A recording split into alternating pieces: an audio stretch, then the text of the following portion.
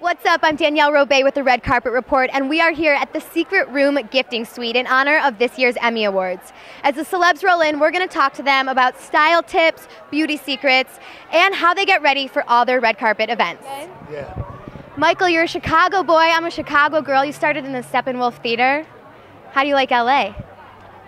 You know, honestly, I've been here for a long time, and I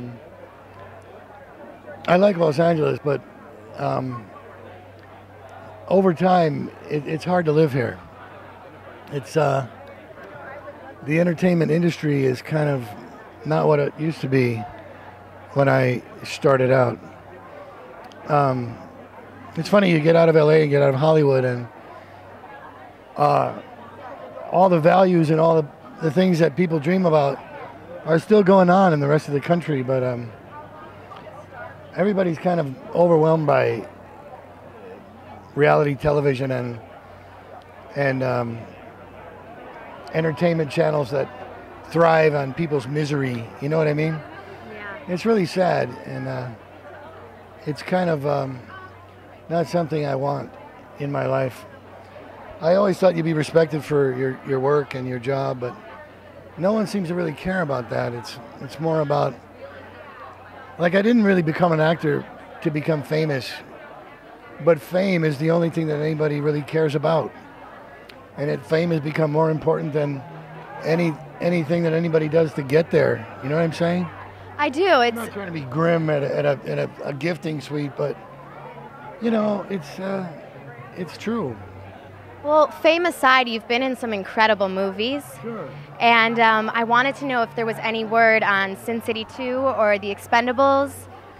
Well, I'm not in either one of those, thank God. I was in the first Sin City, and I don't think I'm old enough for The Expendables yet. Or am I? I don't know. All those guys in The Expendables are great actors, and I wish them all the luck on their franchise. It seems to have been doing pretty well up to now.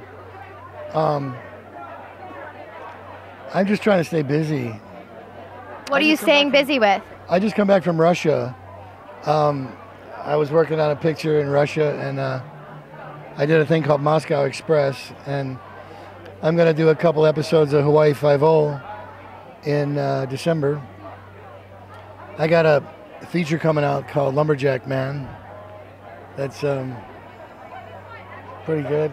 You got excited about that one. Why? Oh, well, it's I mean, I play a kind of a character that I don't usually do. You know, I'm usually some sort of nefarious bad guy, and in that thing, I'm a confused detective. It's kind of a mixture between Barney Fife and Columbo, if you can imagine. It feels good to be on the right side of the law? Sure, yeah. Everybody wants to be on the right side of the law, don't they? Yeah. I think it's I've been on the other side long enough, let's face it.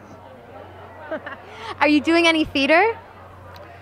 No, I got my good friend David Carradine used to say that we're just farmers, and I have a lot of cattle to feed, so I'd love to do theater, but I can't take care of my family. Doesn't really pay the bills. That makes sense. I got a big overhead. And it seems like acting really runs in your blood. Like it comes from within. Did you always want to be an actor? Were you ever thinking about other career paths? You know what? It's the only thing I can tolerate. I was a tow truck driver and an auto mechanic, and I worked for landscaping companies, and I worked as I did a lot of things that went to school to be an ambulance attendant, and I kind of lucked into the film acting thing.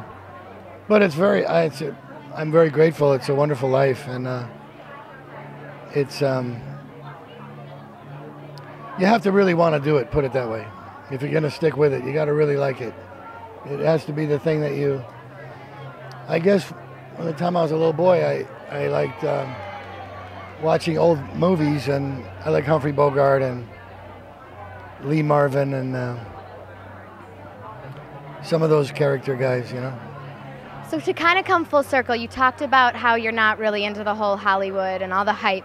When you go home, what makes Michael Madsen happy?